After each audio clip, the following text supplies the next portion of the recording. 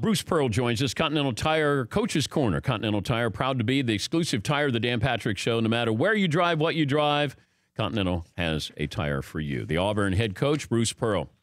How are you today? I'm good, Dan. I'm good. I'm tired.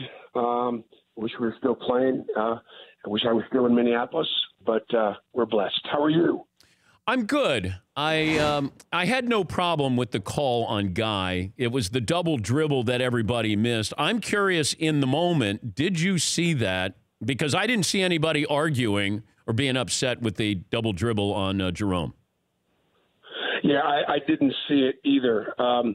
Bryce Brown was pressuring and containing the ball, and we knew we wanted to try to get a foul because we had two to give.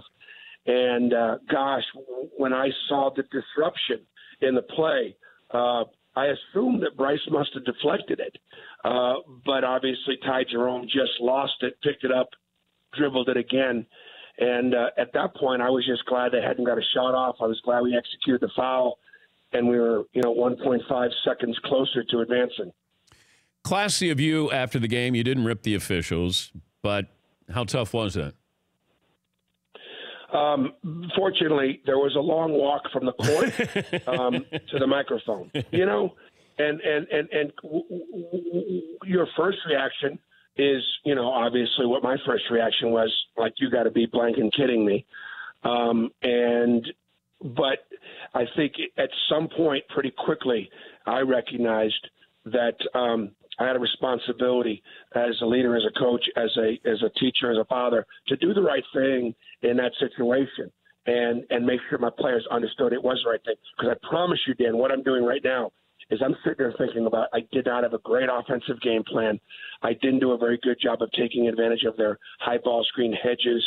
There were some things that I could have done better that are haunting me a little bit the last couple of nights of sleepless nights. Trust me, not the last call. You worry about what you can control. You do. You don't worry about what you can't control, and I can't control. Yeah, speaking of control, what play did you think Auburn was going to run on the play that Guy got, or Virginia, when he got fouled? Oh, my gosh, Dan. I took an easel, the board, and I drew a line from the inbound passer to that corner. And it wasn't just one line. It was back and forth, back and forth, back and forth, back and forth. This is where the ball's going. So I took Austin Wiley, who is my biggest player with my longest wingspan, and I put him on the ball, but angled to that corner. But because of the way the floor is built, and there's much more room on the sidelines, the inbound passer was able to step back further and actually have a passing lane to that corner, kind of very much like at Vanderbilt. And I actually got beat at Vanderbilt the very same way.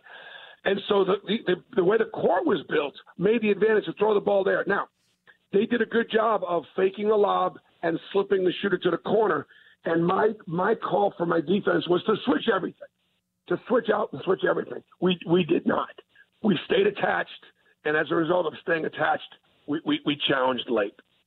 Yeah, I was wondering, Guy hit the big three-pointer from the other corner, and I didn't know if you were going to try to take him. I know they have other weapons, but I didn't know if you were just going to say, Guy is not going to be the guy who beats us, no pun intended. Right. Well, what they did on that play and the other two plays, they're very similar. They back-screened him with two bigs. So, in other words, in that back screen, if you're switching, it's going to take one of your bigs and force that big to go out on a challenge. And instead we stayed connected, which is what we had been doing. And so Samir Dowdy is our best on-ball defender challenging his shot. He's got great length and he's slippery. He's hard to screen. But listen, and you're making – these questions are making a great point.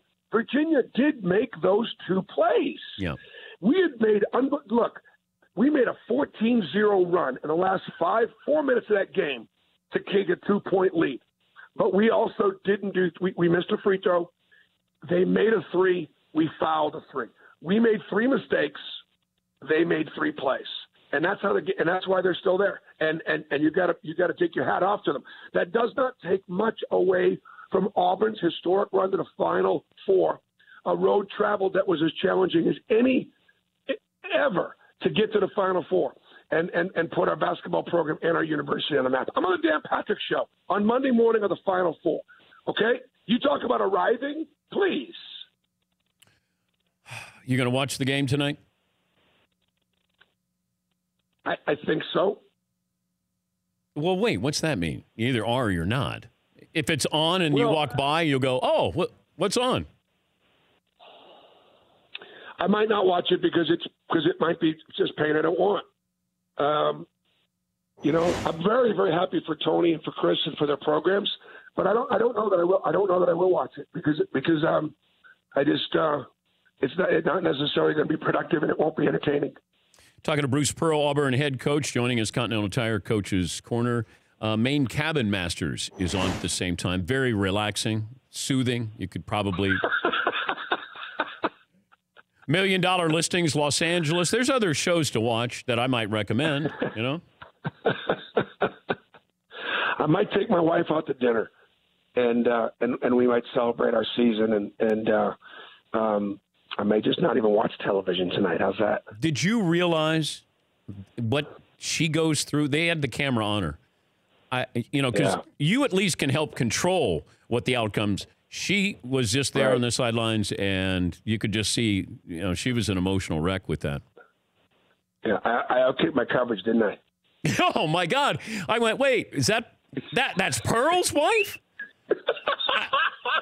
I'm telling you, that's why there's hope for everybody. If a dog like me can be in the Final Four and have a beautiful wife like that, I'm telling you, there's hope.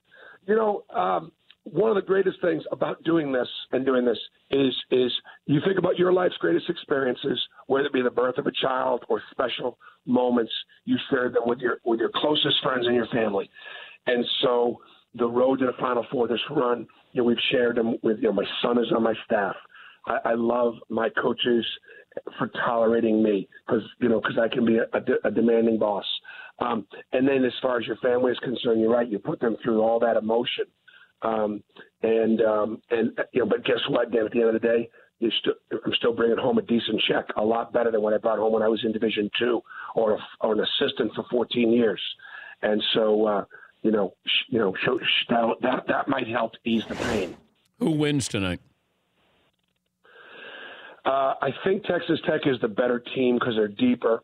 I think the way Texas Tech guards and how they switch out on a lot of different things, they've got a lot of different parts. I think Hunter's got to have a big game for them.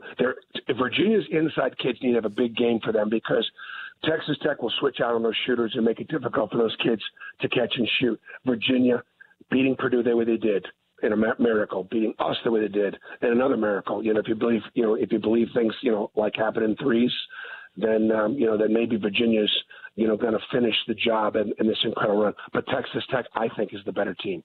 I could just see the headlines in Virginia. Pearl, sour grapes, picks Texas Tech to beat Virginia.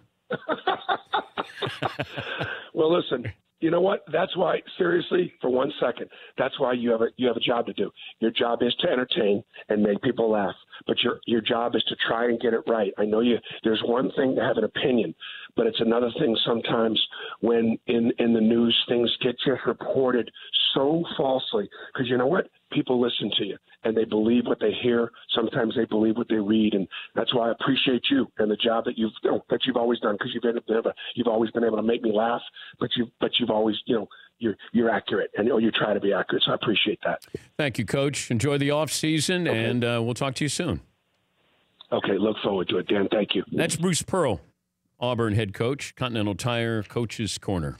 For more Dan Patrick Show, tune to Audience Channel 239 on DirecTV or download the Dan Patrick Show app.